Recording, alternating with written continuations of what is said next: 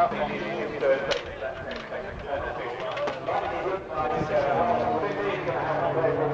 want exciting racing, there's very few Formula where there's more power than grip. And these are the TVRs are about the only cars to do that. Sort of a Formula 3000.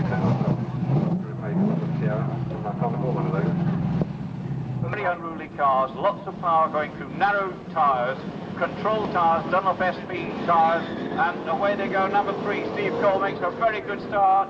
Richard Cavan into second place. Gerry Marshall goes on the left-hand side of the track to the right, and with that moves up into second place. Gerry Marshall up into second place, and then it is the Hodgetts. Hodgetts is going superbly there with the blue car, and they are well into Quarry Corner at this moment. And there was 7 in 6th place, again off 4th row, Colin Blower.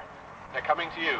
Yes, here they are. Number 3, Steve Cole, Gerry Marshall twitching. Hodgetts 15, 27 then, which is John Kent.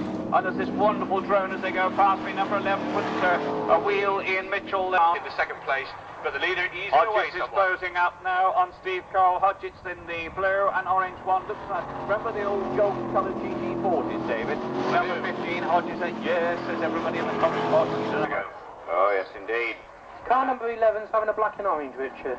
Mechanical defect. That's it. We thought that might happen. There's 3, Cole, 15, Chris Hodgetts, 55, Gerry Marshall, 27, then John Kent, 7, 44, and 4, and Marcus Pye, number 1, doing his absolute best. You've looked, David, but in fact the exhaust systems go forward from the engine, then they're covered in fireproof material, then they turn around and go back, come under the doors on each side. Well, apparently that was the problem. Last year in the TVR Tuscan got the Driver of the Day award here at Castle Combe when the TVRs were down here, when of course he was driving at the Birmingham Super Prix, and here, there he is. Horse pipe would certainly go. Anyway, back to the leaders. It's Cole and Hodgetts, and here they are with me at this present moment.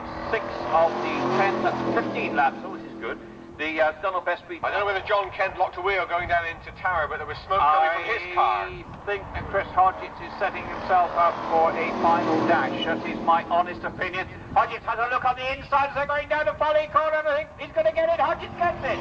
Well, that was wonderful. Thank goodness when a commentator says something, the driver actually does it. In that, normally what happens, they expire in a cloud of smoke. Well, here we are. Here is Chris Hodgetts, who has now put a good 2.5 seconds at the front of that car going, and then the tail of the car going. These are real traditional handling machines. 27 has dropped back or gone. There's Marshall. There's number 4, which is, well, relatively gently, David, because Cole is catching him up hand over fist, and if I was doing a Murray from yesterday, I would say, good Lord, he's catching him, but he certainly has lifted off at the right moment. And there is number 3, Steve Cole, Barry-Z Racing, who finishes in 2nd place. 3rd place is number 4, Hillside Motors, and Gerry